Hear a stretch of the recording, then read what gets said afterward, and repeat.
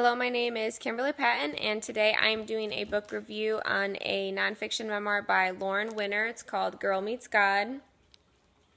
This is about her spiritual journey from Judaism to Christianity. Let's talk about the girl. Lauren is a little intimidating to me.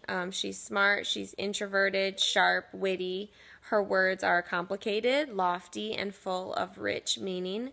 But at the same time, she talks of the simple and normal things of life: college, relationships, parents, loneliness. She's the nerdy girl who is still approachable and recognized for her extensive knowledge of all things linguistic, historical, religious.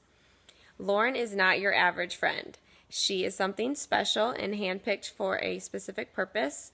I think that purpose is educating the masses and pointing them heavenward. Let's talk about her God. Lauren grew up and chose to be an Orthodox Jew. Then, throughout a series of events and a gradual heart change in her college years, she drifted toward Christianity.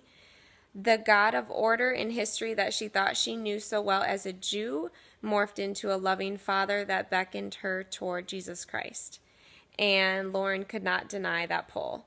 She struggles throughout the book with the rich history and traditions of Judaism compared to the love of Christ in her daily life.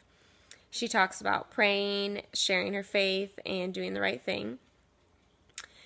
I think this is a very important read for those who want to further study contemporary Jewish practices. Lauren does an excellent job explaining the holidays, the Advent season, Easter, and common religious practices. She dives into the meaning behind words and scriptures and sacraments. It's very educational and eye-opening for those who are unfamiliar with Judaism. It was a bit heavy for me at times, but I'm glad I stuck with it. She's very relatable in the everyday struggle to serve God with our time, our choices, and our attitude, and I felt like it was important for me to read her perspective. Thanks for watching.